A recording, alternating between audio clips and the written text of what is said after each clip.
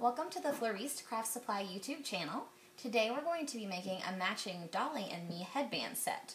So the headband set that we'll be making here would fit most 18-inch dolls, the most popular being American Girl dolls. So stick around, we're going to get started in just a sec. Alright guys, so to get started here, what we've done is compiled our ingredients. We have a doll headband in our purple cheetah. This is our petite chiffon flower in lavender, and then we've got 3 of that same flower in different colors and our regular satin headband here. So this will be for the little kiddos, and then this will be for the doll. I've also got 2 felt circles to just kind of finish off the back. So if you intend to sell this as a product in your Etsy shop or on your website, the felt circle is a nice way to just kind of finish the back of the headband and make it look a little bit more polished.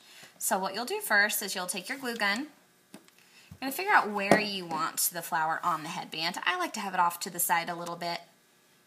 So we're just going to take that, place a dab of glue here,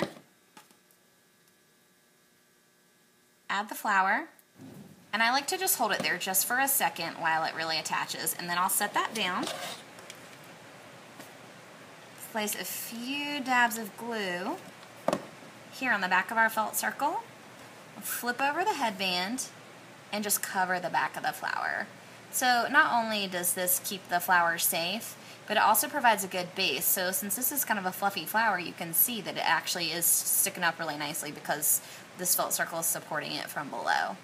And that's it, you guys. Super, super simple, easy way to make a really cute doll headband. This whole thing would cost you a little bit less than $2 on our website, where you can get all the supplies. That website is in the description below, but it is also www.floristesupplies.com. So now that we have this one done, we're going to set it aside. We're going to come here.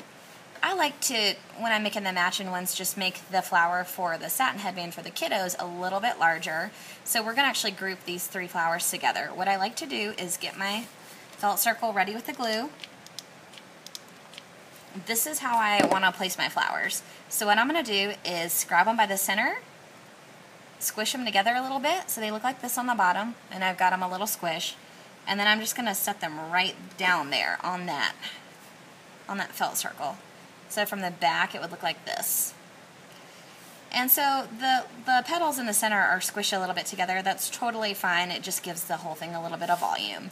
Now we're going to do exactly the same thing as a doll headband. We're going to figure out where we want this. Right there looks pretty good. So we'll add a little bit of glue, center our felt circle. I like to flip it over because this one is a little bit more floppy because we don't have enough support on the back quite yet. So I'm just going to let that sit a second. Grab a second felt circle. Apply your glue. Flip this over. Make sure all of our petals are out of the way.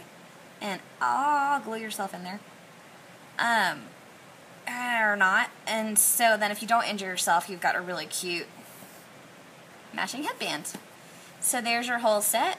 You could make this whole set in our supply shop for about $6. So thanks very much for coming by and enjoy.